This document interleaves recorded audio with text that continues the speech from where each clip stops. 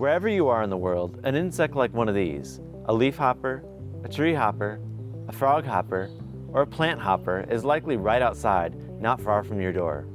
They're all incredible insects. Just watch what they can do.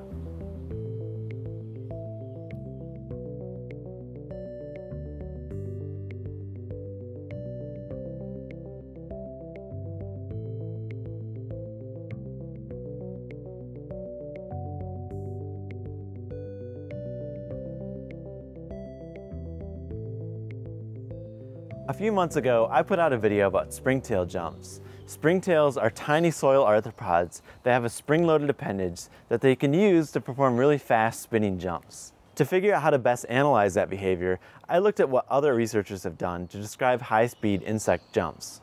Some of the coolest research papers I found were ones on jumping insects in the order Hemiptera, and most of them, like this one, were done by Professor Malcolm Burrows. These papers are incredible. They're filled with illustrations, electron micrographs, and high-speed video sequences. I'll link to some of them in the video description. Most of them are free to download. Though these papers are the best scientific descriptions of hemipteran jumps, the videos in them were made strictly for scientific analysis. I can't find a single good video here on YouTube that shows how amazing these insect jumps are. So I collected a bunch and filmed them. It actually wasn't too hard to do because these insects are super common. All 8 or 9 different species you'll see in this video were collected here in my yard or in a park just down the street. If you stick around to the end of the video, I'll show you how you can go out and collect your own and actually see this jumping behavior in person. My favorite kind of hopper might be a leafhopper. There are over 22,000 described species, and you can tell them apart from other types by the 4 rows of spines that run down their hind tibia. Like all the insects in this video, they have needle and straw-like mouth parts to pierce plant stems and feed on the sap. They have to take in so much sap to extract the nutrients they need, they end up excreting a ton of sugary honeydew. And they can do that in fantastic fashion too. But this video isn't about their skills in excrement flinging, it's about them doing this. Though adult leafhoppers have wings, they usually get airborne by jumping. Like all hoppers, they only use their hind legs to jump, but they don't use big heavy muscles in their legs to do it, which you can tell by how long and skinny their legs are. Instead, the muscles they use attach to the base of their legs and extend into the thorax. To power the jumps, the muscles contract to briefly store energy, which, when it's released, rotates this segment near the base of their legs called the trochanter. All the hoppers you'll see in this video jump by rapidly rotating that same leg segment. One thing I really like about leafhopper jumps is how they link their legs by pushing the tips of them together like this when they go in and push off the ground into a jump.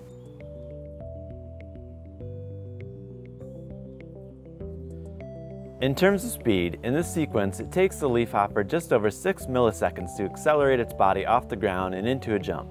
It accelerates at a rate of 148 meters per second squared, which is equivalent to experiencing just under 15 Gs. Treehoppers, a different family of hemipterans, are some of the coolest looking insects on Earth. They're famous for their incredible helmets, which are outgrowths of the prothoracic segments directly behind their heads. In some species, they form huge spikes, earning them their other common name of thorn bugs. With all the treehoppers I filmed, their jumps are preceded by a bunch of wing flapping. They don't ever lift off the ground using their wings. Instead, they kind of flap and warm them up, hold them out, and then once they've launched themselves off the ground, their wings kick in for flight. When Burrows described their jumps, he found that they can accelerate at up to 2,400 meters per second squared, which is over twice as fast as the best performing long-legged leafhoppers.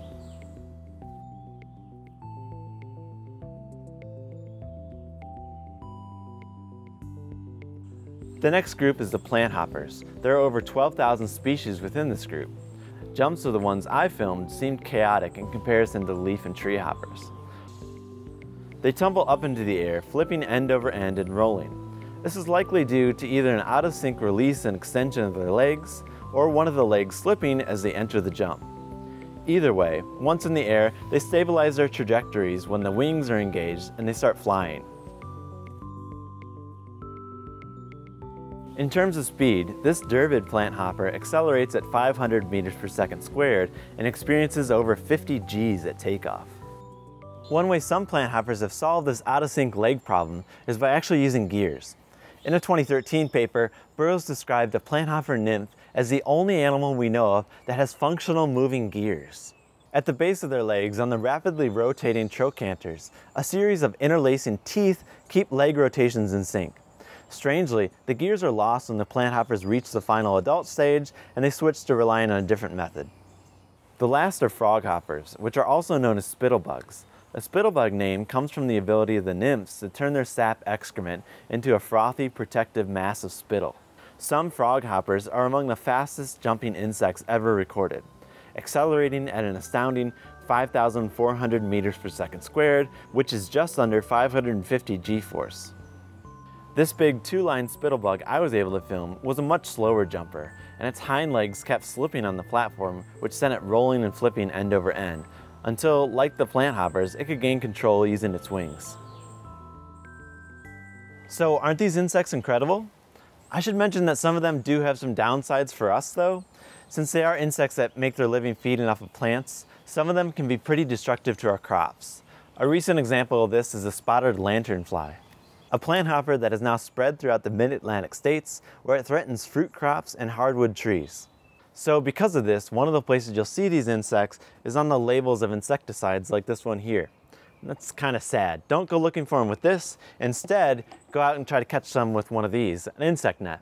If you use the net to sweep across grasses or brushy vegetation, you're likely to find a bunch. I collected all the hoppers in this video either through sweep netting or just collecting them by hand off of vegetation. So I hope after watching this, you'll go out and find some hoppers on your own. And if you like this video, please subscribe to this channel and check out the rest of our videos. Thanks for watching.